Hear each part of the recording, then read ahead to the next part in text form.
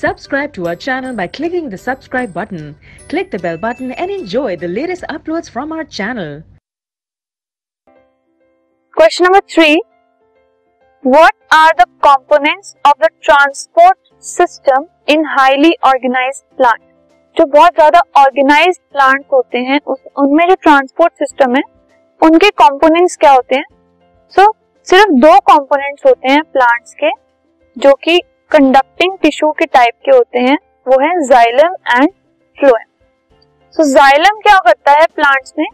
Water को conduct करता है और मिनरल्स को कंडक्ट करता है, ठीक है।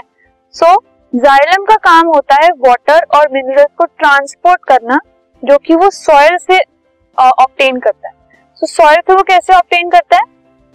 रूट्स के थ्रू। जो रूट्स हैं वो सॉइल के थ्रू क्या करती हैं? वाटर और मिनरल्स को अब्सॉर्ब कर लेती हैं, ठीक है। फिर जब रूट्स ने उनको अब्सॉर्ब कर लिया तो सारे बॉडी पार्ट तक पहुंचाने का काम होता है जाइलम का। जितने भी प्लांट के और पार्ट्स होते हैं, रूट्स से जो वाटर अब्सॉर्ब किया रूट्स ने सॉइल से और जो मिनरल्स अब्सॉर्ब किए, फिर जाइलम क्या करता है? उस वाटर को और उन मिनरल्स को प्लांट के बाकी सारे पार्ट्स में ट्रांसपोर्ट करता है। नाउ फ्लोएम का काम होता है फूड मटेरियल्स के ट्रांसपोर्ट का, ठीक है। तो जो लीव्स होती हैं वो किचन ऑफ द प्लांट होती हैं, वहां पर सारा फूड जो है वो सिंथेसाइज होता है।